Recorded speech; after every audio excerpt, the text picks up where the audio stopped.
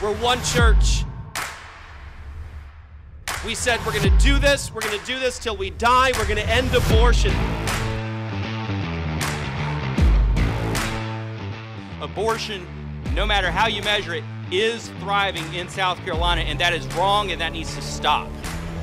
I'd rather have a group of people who are committed to the gospel and the law of God and are willing to open their mouths to the world than 25,000 people satisfied with walking around streets and then going home and laying their heads on their pillows.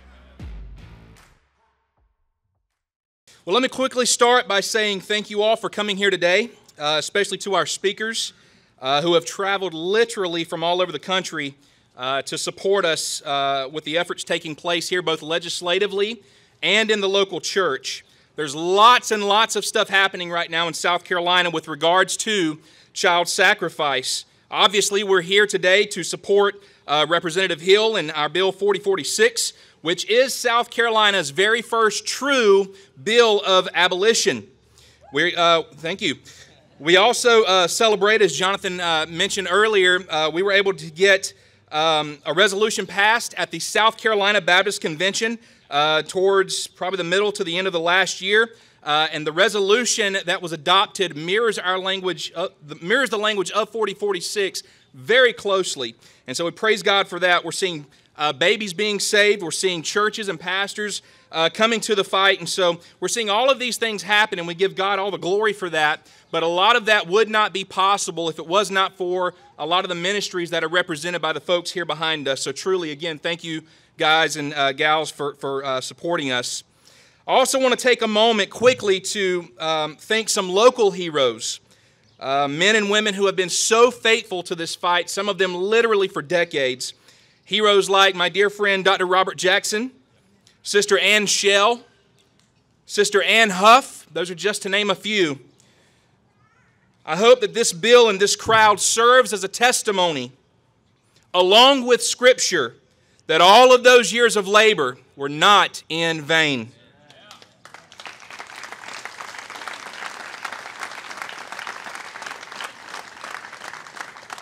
So today we honor you as well for laying the foundation that we stand on today with your blood, sweat, and tears. Thank you. You've already heard and you'll continue to hear how we as the church need to be in the ears of our legislators, urging them to co-sponsor this bill and to honor God with their God-ordained positions.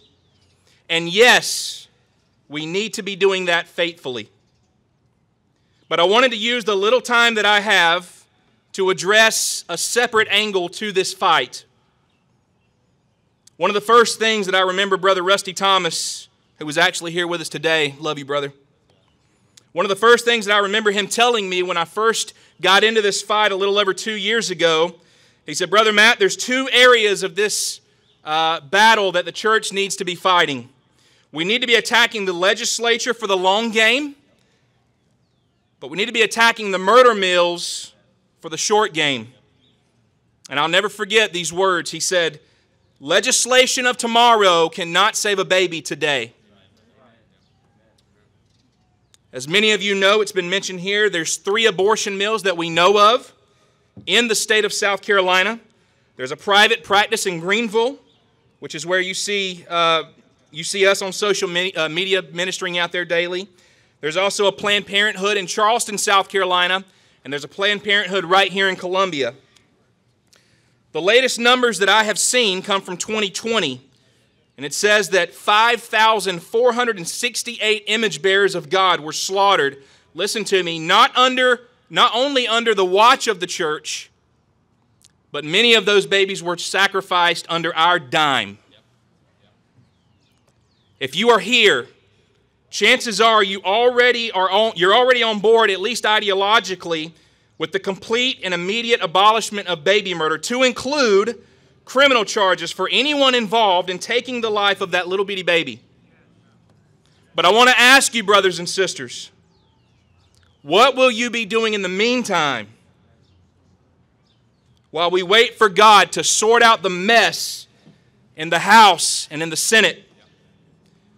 Representative Hill will tell you this is going to take time.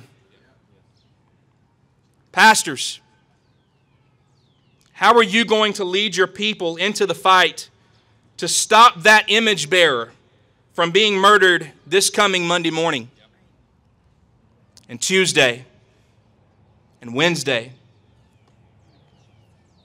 Now, I'm going to pick on Baptists for a minute because I am one, but this is also for my Presbyterian brothers and sisters and anyone who claims to be Protestant. Did you know that there are over 2,000 Baptist churches within an hour and a half drive of one of those 3 child sacrifice centers? The South Carolina Baptist Convention claims that there are nearly 1 million people represented in their ranks. 1 million people. What we need to be finding out, brothers and sisters, is where these people are. Because I will tell you where they are not. They're not at the murder mills. Hear me, brothers and sisters. Getting behind legislation that calls for the abolition of abortion is essential, but it is not sufficient. We must be willing to lay our lives down for our neighbors. And I know that's going to look differently for each of us because God has sovereignly placed us in different circumstances. But I promise you this, there are ways that you can support the fight that takes place every day outside of the gates of hell. One way that you can get involved is to start including the Holocaust into your prayer life. I think a lot of times, myself included, we say we believe God moves when we pray, and yet we don't believe it enough to actually do that. In Matthew 21:13, Jesus said, "It is written that my house shall be called a house of prayer." Sadly, it's one of the things we spend the least time doing with our church family. We need to be praying for the supernatural power of God to be shown out there like it was in the days of Moses. We need to pray for lives to be spared. Pray for the repentance of the doctors and the pro-aborts. And pray for those who carry the gospel out there every single day. Another way that you can help us is by signing up to become what we call a house of refuge. Our job at the murder mill is not to personally care for the families once they choose life. We don't have the numbers nor the resources to pull that off, but your church does. Our job is to get these moms and dads under the care of biblical pastors and elders so that they can be fed both physically, but more importantly, spiritually. So make sure you sign our petition and give us a good email to be able to get that info to you on how you can partner with us in that way. And lastly, you can get into the fight by bringing this matter to the attention of your pastors and your elders so that we can meet with them and prayerfully equip them to make this a priority in the mission and the rhythm of their church. Y'all have heard me say it, those of you that know me, and I will continue to say it because it's the truth. Abortion is not a humanitarian issue. So it's not this idea, well, I don't like it. I really don't. I'm against it. But, that's a political thing. And the church and politics, it shouldn't really mingle. After all, by the way, we give a lot of money to the pregnancy centers and we do all this kind of stuff. It's, that's just not really any of our business. We don't get to say that, church, because it is our business.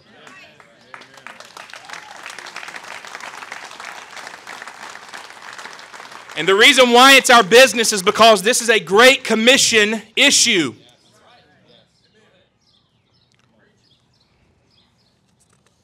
Going off script, Lord help me.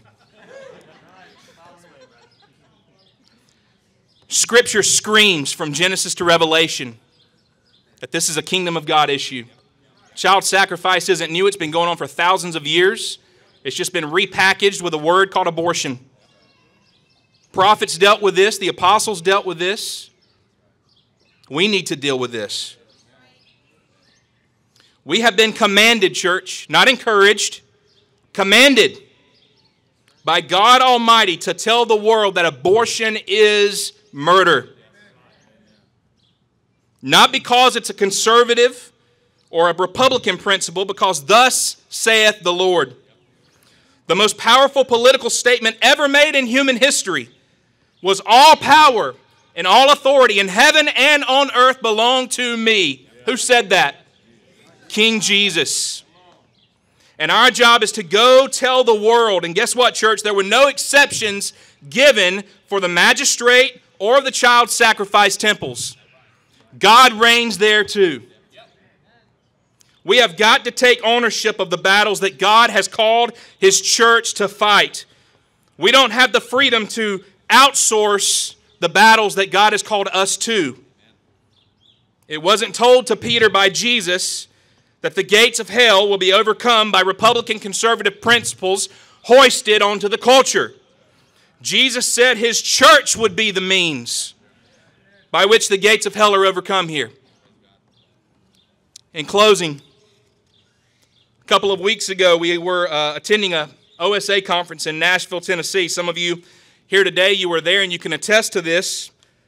One morning, about 50 Christians went to the abortion mill. And do you know what happened to Planned Parenthood that morning in Nashville, Tennessee? When they heard that there were 50 Christians coming with Bibles and worship, 50 Christians shut the whole place down. Not a single baby was touched that day.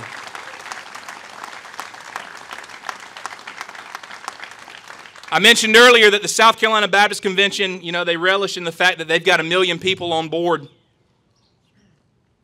This shocked me when I did the math. It's easy for us to say, well, Matt, the church is busy. We're doing other things. So I get it, maybe 50% could go out there. No, that's too many. Maybe 30, 20, 10. No, that's still too many. Do you know how many 1% of 1 million people is? Any math whizzes out there? 10,000 Christians. 1%. What a shame it is if the South Carolina Baptist Convention can't get 1% to show up at the gates of hell and interpose for babies. What would happen if 10,000 Christians showed up in Greenville?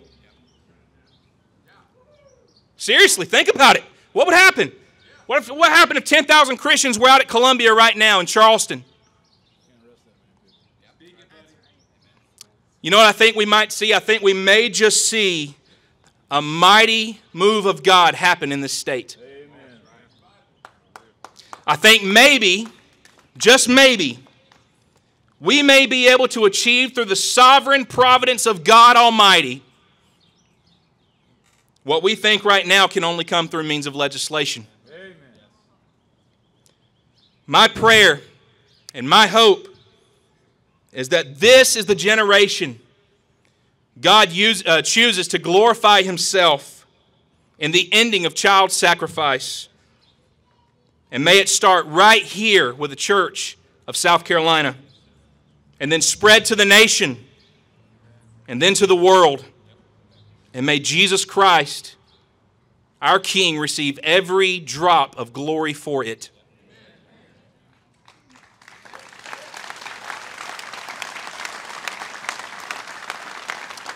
If this resonates with you, I would urge you to reach out to our brothers and sisters at endabortionnow.com or operationsaveamerica.org. Thank you again for being here. God bless you. Hi, I'm Pastor Jeff Durbin with End Abortion Now. I wanted to let you know that we have a bill of equal protection for all humans from conception in your state. A bill to abolish, criminalize, and end abortion once and for all. I want to invite you to join me at your state capitol for our rally for this bill to end abortion once and for all in your state. I will see you there.